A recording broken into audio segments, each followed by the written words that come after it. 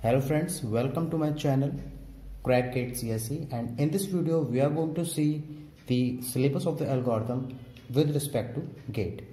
So this is one of the most important subject you have in your branch, because this subject is not only helpful in designing the programming languages or in designing the program, it is also very helpful and with respect to clearing the job interviews. And if you are going to any of the job in the CS field or in the IT company, there are high chances that they can ask you the questions based on this particular subject.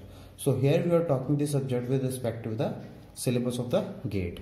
So the first thing which comes is analysis of algorithm.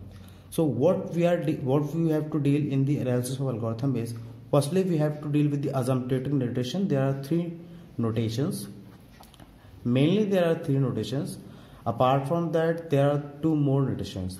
The three notations are big O, omega and theta, but two additions are there, which is little o and little omega. So we have to cover these things in asymptotic analysis. Time complexity is one of the most important thing. This is hopefully this will be there in your exam as well. Complexity classes is also useful in answering the questions in which they will give 2 or 3 sequence and they will ask which is having the less time complexity and which is having the high time complexity. After that, our second chapter will be of divide and conquer. In this particular chapter, there are a few applications of divide and conquer. So we have to learn those applications. These are the few applications of divide and conquer. The third comes is non-comparison based sorting. So in divide and conquer, we have to learn the comparison based sorting, and after that we will see the non-comparison based sorting. And there's one more thing, heap sort. So we will also see heap sort along with the divide and conquer.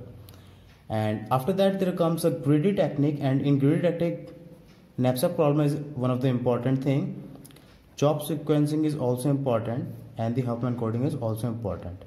So these three are the important points in the greedy technique. So the next chapter which comes is of dynamic programming, and in dynamic programming again 0 by 1 knapsack is important, matrix multiplication is important. These two are the most important, and the last comes is hashing and tree traversal. So there are the few questions has been asked in the previous year on hashing and on tree traversal as well. So what are the most important topics here?